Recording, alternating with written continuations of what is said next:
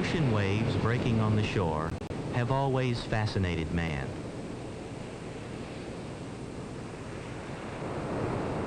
There are several types of waves crossing the oceans twice every day.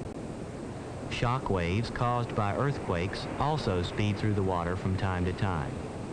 But the most common waves form when winds blow across the surface of the ocean. You've probably seen a light wind pushing ripples across a lake in the summertime.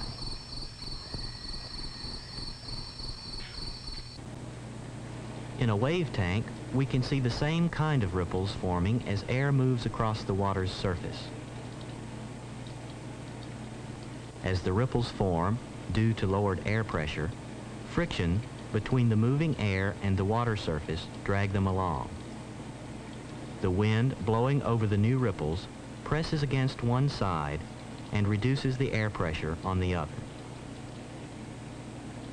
So, the ripples grow in size and in time are large enough to be called waves.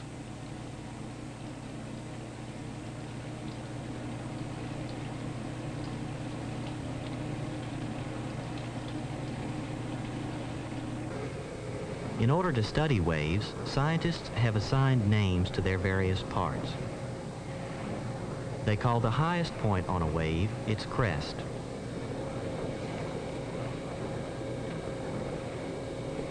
The lowest point between two crests is called a trough. The distance from the top or crest of a wave to the trough or bottom of a wave is the wave height, while the length from one crest to the next is the wave length.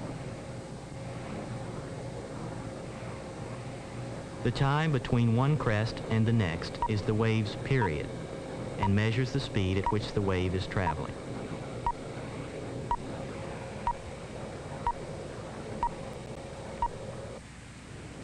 Small ripples may have periods of 1 second or less,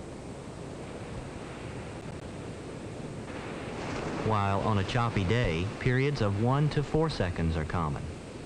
The periods of larger waves which form at sea range from 5 seconds for small waves to 14 or 15 seconds for large ocean swells. The size of a wave depends on how long and hard the wind blows and its fetch. The wind's fetch is the distance over open water that the wind may blow a wave. The energy that forms a wave may travel hundreds of miles across open water to the shore where it breaks. On inland ponds and lakes, winds often blow for days, but the short fetch of the lake results in only small waves. The same wind blowing across miles of open ocean can create much larger waves. Far out in the ocean, winds often do push waves for hundreds of miles. When the winds die, the waves they created continue to move across the surface, sometimes traveling thousands of miles before striking a shoreline.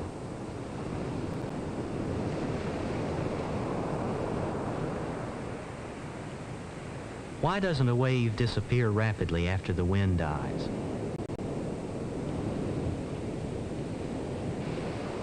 How does the energy in a wave travel?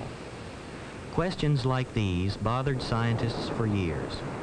Perhaps by studying moving waves more closely, we can discover the answers. Have you ever noticed how a floating object moves as waves pass under it? The object moves from side to side and also up and down. The total of the side to side and up and down motion is a circle. The floating object moves in a circle as each wave passes beneath it, but the center of the circle does not move. The water, like the object, moves in circles, but does not travel with the waves, because the wave and its energy are moving through the water, but the water is not moving with the wave.